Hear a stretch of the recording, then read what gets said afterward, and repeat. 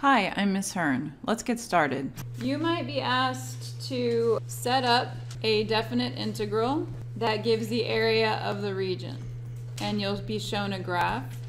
You have to find out where they intersect. Exactly.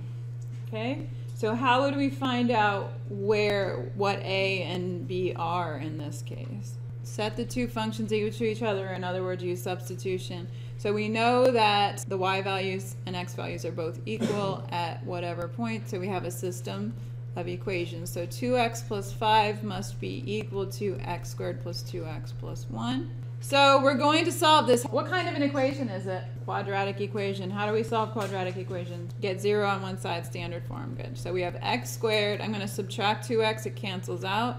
Subtracting 5, we get minus 4. So this is an easy quadratic equation. Yeah. Why are we assigning equal to each other? Whatever this point is here, it's going to have the coordinates x, 2x plus 5. But it also has the coordinates x squared plus 2x plus 1, because it's also on that graph, right?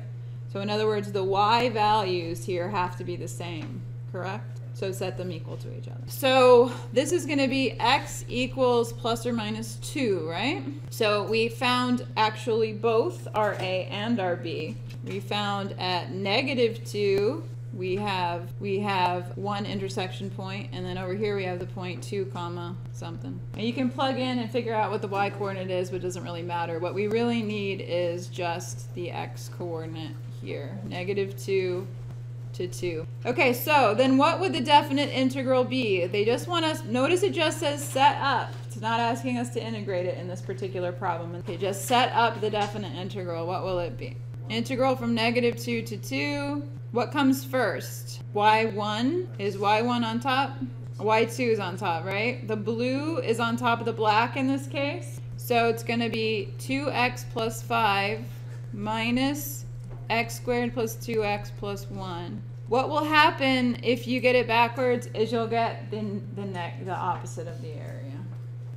You'll get a negative. That's all that's going to happen. Yeah, let's go back to that one slide there. Why did the g come first? Because you had to subtract the whole area under g minus the green part. So the integral of g minus the integral of f. Whatever's on the bottom has to be subtracted out to get rid of that extra area.